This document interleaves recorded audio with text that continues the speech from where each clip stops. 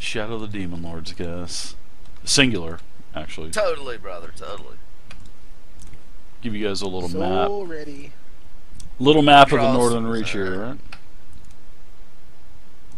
So we'll sync this view up with everyone. Now, see where the pointer is. We're kind of right in the middle of... This is the Northern Reach. And this is... basically, the Northern Reach is a buffer zone between the rest of Earth, well, the rest of the continent, and the Desolation. The Desolation's to the north. The Desolation is a pretty bad place. Even though at this time, there's a lot of bad shit happening. I mean, a lot of bad stuff. So, for this campaign, we're going to be staying in the Northern Reach for now. We may travel north. In fact, we will definitely be traveling north. How far north? I don't know yet. Well, I know, but I'm not going to tell you because we're only in the first session. So, alright. You already told us we're going north today. But how far north? I'm kind of leaving you guessing. It could be north just to maybe the Crusader states. And then we could visit Westhold, Martyr's Point, Neverfall, all the keeps before Desolation. We could just go there and join hands and sing Kumbaya and just roleplay all night. We could do that. I'm sure each one of these places has a menagerie that we can kind of escape from, Willie.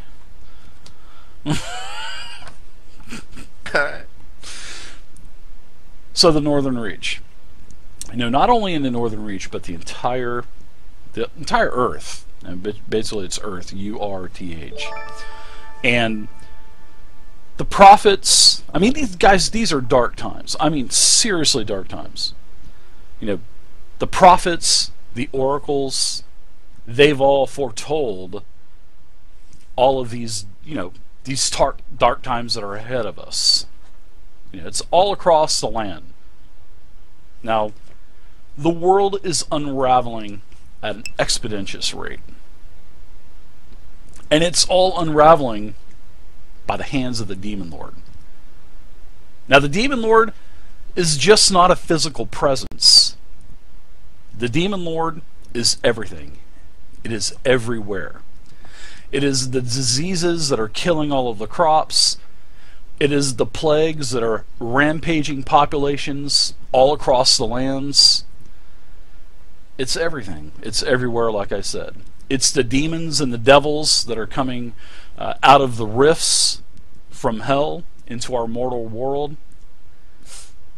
So, you guys want to be adventurers, right? Do you guys have what it takes to help save the world that we all live in? Starting here in the Northern Reach. Do you guys have what it takes? And are we in our last days? We'll find out. So, we're going to be starting in Central Northern Reach in the Old Woods. Alright? When you guys logged in, you saw that I had a message of the day pop up for you guys. Hopefully you read the message of the day. I gave you a couple of ideas. I have injected several small villages and a couple small towns into the Old Wood. One of them is the Asylum. Well, one of them is called Asylum, a very small farming community. One is Last Hope, a small town, pretty much a caravan stop, and it's pretty much the central point of the Old Wood. And it is actually like a hub where caravans stop, rest, resupply, repair their wagons, do a little bit of trading business with other caravans, etc., etc. So it's probably your main focal point of the Old Wood. There's Fletcher's Rest, a very small town, and it has a very large following of the cult of the new god. And one of the main attractions, one of the main features of Fletcher's Rest is that there is a very famous tomb of a famous martyr of this cult of the new god. And travelers and visitors and congregations all across the lands, not only the Northern Reach, but all of Earth, come to visit this tomb of the martyr. It supposedly has mystifying and magical powers that help all of the followers of the cult of the new god. And then there's Respite. Respite is a small village. It also has a pretty large following of the cult of the new god, which all throughout the Northern Reach you will notice that a lot of the cult of the new god does worship, in the Northern Reach. And in Respite, they've actually built a new temple that is dedicated to the cult of the new god. So those are 4 small towns and villages that are in the old world. Now, all 5 of you all know one another. How you guys know one another, this is all up to you. So, where are we at as a party? You guys can be in one of these small areas. You could have been in, maybe there's in the old forest is also known for its a very strong lumber from the trees. There are a lot of lumber mills in the old world, old wood. There are quite a few farming communities, not named. Maybe there's a town that you guys are from, or maybe you're all from a certain town. Whatever the name is, it's in the old wood. I don't know why I keep calling it the goddamn old world, but it's the old wood. Were you part of a caravan that stopped? Yeah. I'll turn it over to you guys. I will say, Giles, man, he's totally with the new god, Astrid and stuff, and I'm just, I got the spirit in me, Dave, and I'm just trying to spread the word, man. I think I'd probably be hanging out in Fletcher's Rest or something, dude, just kicking it, trying to find somebody to fill my pipe for me, man. Lots of priests of the new god here, it's they all think I'm crazy because I'm constantly talking about the spirit within me. So, I'm just hitting up any visitors to the tomb of the martyr, trying to get my pipe filled. Just kicking it here, on the side of the fucking street in my dirty robes. All right, Giles, I like it. Giles is from Fletcher's Rest. I like that. I don't care. Honeysuckle, where are you from in the old world? Well, pixies aren't actually from this world. You are a creature of the Fae. Mm-hmm. But when I came into this mortal coil, I actually went to Mistwood to wreak a little havoc. And I was kind of captured there by this terrible, terrible hag. Of course, all she really did was make me steal the souls of children by luring them to her place. Well, the old candy bait, huh? Uh-huh. Well, they can see me. Not a lot of people can. And I don't know if I was sold or stolen. But somehow there was a shrouded man and in the crossings. And I lived there, and that's where I met my Philip the Frog. Philip the Frog, huh? Wow. Philip the Frog. So how did you get into the old wood? Oh, I'm sorry, I'll let you continue. Okay. After the man didn't come home one day and the place was ransacked and my cage was just broken, we just set out west back to home. So we're just kind of fancying about.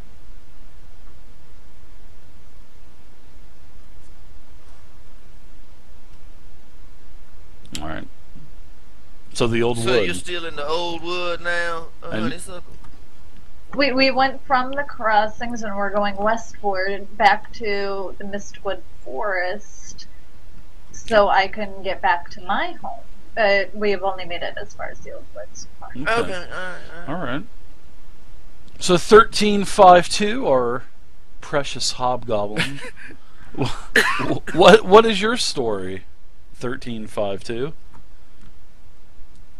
Yeah, I originated from the Fae, but my family was poor and was almost no food available. So at young age, well, young age for Hobgoblin, I left my family and tried to get some money to help them out. And came across a lord that hired me to join his army as a frontline soldier. And we had a mission coming into this world, and that mission went bad, and I was left alone here. So you're just kind of like a straggler in the old wood, huh? Old world, there it is again. Yeah, and I tried to settle here, but hold on for one second. Ashton said something about coming from another world. Is he an alien? He's Fae. He's from the Fae. Okay, there's a Fae world. Oh, yeah, okay. Yeah. I don't know nothing about See, there's a lot of... Fae Well, folks. you would know this as anyone would. There are hidden kingdoms. Okay. And these hidden kingdoms could be behind a waterfall on the side of a mountain. It could be behind... A hidden kingdom I'd could be... rather it not be anywhere, dude. It's ugly fucking things like this going to keep running out of it, man. Yeah. Let's close that goddamn door to the other kingdom, man. shut the fuck up. Have you seen this thing? It looks like a baboon's ass, man. Come on. Shut the fuck Sorry. up. I'm sorry. Go ahead. I'm gonna hurt you because that was the next part of my introduction. I've been getting around doing working as a mercenary, so I can get you. Yeah, because you are if I want to. a soldier, correct? You were sort of like a soldier for a town, right? Yeah, but also I've done the more shady business now, so... Ooh, I can sense some corruption coming on, that's for sure. And that's what I love about this game, is insanity and corruption.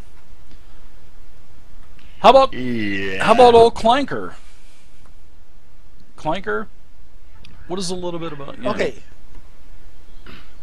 So imagine, if you will, someone who thought he had it all, was happy until it was taken away from him by a rival. He's not from the old wood, but he ended up there. He'll end up there, trust me. He actually primarily started over in Crossing. Mm-hmm. And due to his life circumstances, there are some things that he's done in his past life that he doesn't discuss very often. It might be able to be pried out of him or something, but he doesn't really discuss that because those things, he did what he had to do to survive. But in the end, what happened was, since he's in this, he came back and he's in this metal body that he has no idea why or for what reason he was made or brought back, because when he woke up, he was just in a room by himself. So he had to find his own path, so to say. Being that he's in this metal body, he was he went through a bit of despair. He felt that he was no good for anything but fighting and bashing things. So he decided to he ended up working with the local constabulary, and he ended up with part of a caravan that came through the old wood, which puts him in there where everybody else is, because he came through with his caravan, and he's just looking for something to point him in a direction to just kind of help him keep his head on straight and just to make it out there. He felt that he's pretty good at fighting, so why not focus on that? And so that's how he ends up in the old wood with this caravan that came through. Very nice. I like it here. Norv, what's your story? Okay, so Norv was a halfling who grew up several miles away from the town of Good Fortune. And one afternoon, a quiet afternoon, a demon swarm and a bunch of monsters took over the village, killing his parents and most of everyone else in his small town, and he was left for dead. Shortly thereafter, he decided to flee to the town of Good Fortune, and he didn't have a whole lot of options at that time, and he needed something in his stomach. So he decided to join the military there and undergo training as a soldier. While he was undergoing training as a soldier, Norv showed proficiency at the skills of wood carving and climbing. So the military assigned him to a woodcutting unit. Ooh. And he got along really well with his fellow members of the unit to which he was assigned, and they were always very happy to have a halfling in the group. Well known that halflings bring luck. Eventually, he became tired with the military, and instead of signing up for another tour of duty, he decided to strike out on his own and seek his own adventures. And he wandered around the Earth for a little while until he heard that some weird going-ons were happening in the Old Wood area. And since his background as a woodcutter, he decided, well, that's right up my alley. So he decided he'd go check out what's going on in the Old Wood. Nice. I like that.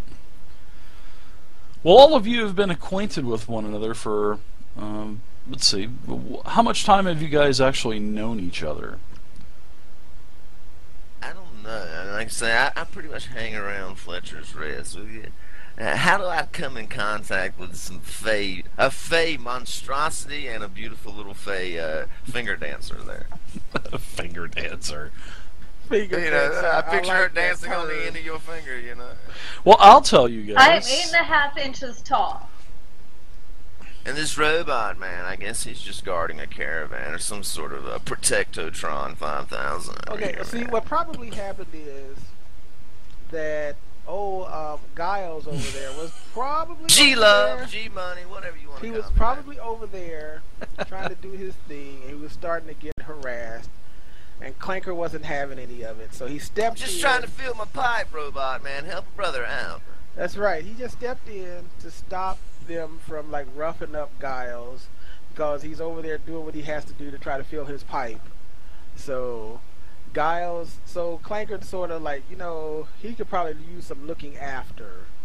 So Clanker started hanging out with Giles because, well, Giles needs somebody to look after him because he ain't gonna look after himself. I mean, according to the new guy, Lady Astrid and stuff, man, this thing is like a freaking abomination, man. It's got a human soul trapped inside of it, and I feel like this soul is calling out to me, man. I want to convince this soul to be released back to go towards heaven and the afterlife, into Lady Astrid's warm embrace. So yeah, I kind of taken to this robot, this half man, half toaster oven. So yeah, I'm letting him feel like he's looking out for me, but which he probably totally is looking out for me, Dave. I have no sort of self-preservation thing programs running, but I'm feeling like this is my duty to release this thing's soul back into where it should be going, instead of trapped in this fucking metal shell for eternity. All right. So and it probably took Clanker over to a vaudeville show, considering he's hippy dippy over there, even though he should be old faced. And that's probably where he met Philip and introduced Honeysuckle. She was over there putting rusty nails in drunk dwarves' ears. Wow. Whoa, man, what a little bitty lady. Watch out, don't stand on the end of my pipe, man. Sometimes it's hot, you don't want to burn your little feet, baby. North would have been fascinated by the construct and come up to him and said, I've never seen anything like you before. Can I touch you? Yeah, probably he was just seen me going on in the streets. Somewhere. So if you guys... So my question is, what kind of metal is Clanker made out of? He's nickel-plated, of course. No, he ain't. Actually, he's a bronze. I think Braun, that's what what I color said. is that? I think that's what I said. Hang on. Can we make these character sheets any larger, or that's just the size they Yeah, are? that's That's the just it, size, buddy. man. That's the size. But you need some glasses or something, bud? Pick a color, Tier, man. First thing that jumps into your head. What's your favorite color? No, hang on. Neon green. Heck no. Rose gold. It's gold. Okay. Hey, I wouldn't mind being rose gold, Okay. Yeah, I like rose gold. but no, he's not rose gold. Stop it.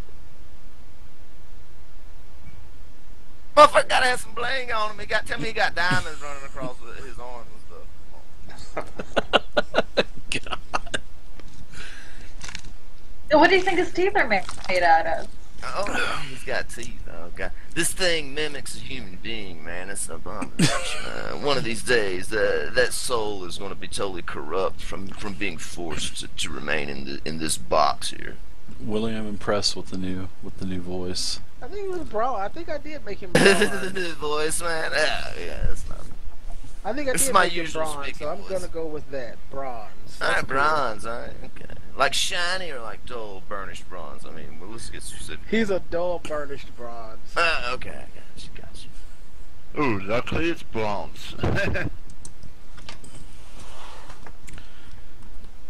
So, Lord Acid, how did you come in contact with Wee Willie and, well, I'm sorry, with Giles and Honeysuckle and Clanker? I think Charles and the rest would have seen me going around the streets. Oh, I would have definitely seen that thing. So, totally.